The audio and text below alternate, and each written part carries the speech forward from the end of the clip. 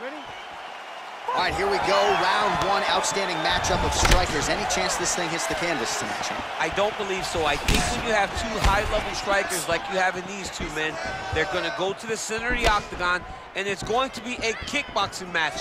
A kickboxing match that you would see in a ring. Tonight, you get to watch it inside of an octagon. Well, really using his reach advantage there with that punch, DC. Punch over the top.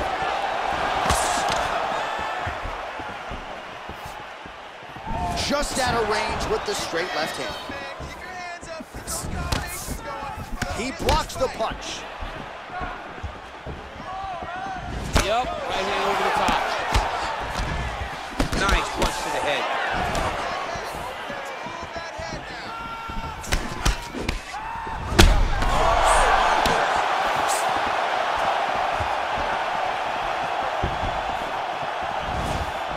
Good is this? 1 minute into the fight, and we got a full-on brawl. These guys said that they were going to point this into the octagon. Oh, he's out! Oh my goodness! What a fight! Yes, sir, it goes into the books as a first-round win by knockout, near perfect execution. The technique was absolutely gorgeous, and again, when you catch a guy early, maybe you're getting him cold before he's had a chance to work up a sweat or even get into the fight a little bit. Those strikes can have a bigger effect, and it certainly did here tonight.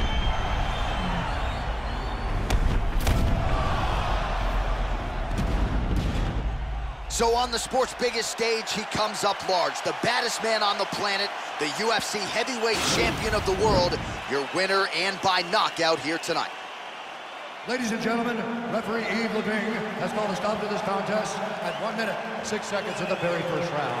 Declaring the winner by knockout, and still the undisputed UFC heavyweight champion of the world. All right, so a big result for a big man tonight as his star continues to shine. Congratulations to the still UFC heavyweight champion of the world. The baddest man on the planet is standing in the middle of that octagon right now. Over and over, you see him get new belts. The UFC heavyweight champion remains the same.